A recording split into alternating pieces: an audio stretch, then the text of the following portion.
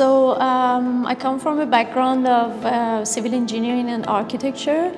I studied in the UK and then I worked in industry for a while. Then I moved to Dubai, worked there, and then COVID hit.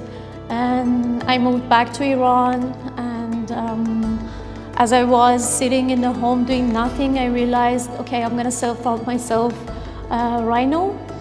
And I designed some shoes because I always loved designing shoes. And among my friends, I'm always known as the one who is the shoe addict. So this passion was with me for a long time, and I always wanted to find out more and learn more about shoes and the structure and everything. So I took this time to teach myself Rhino online, and I designed some soles. Of course, I didn't have the knowledge that I have back then. But I tried and I figured that, okay, this is what I want to do from now on.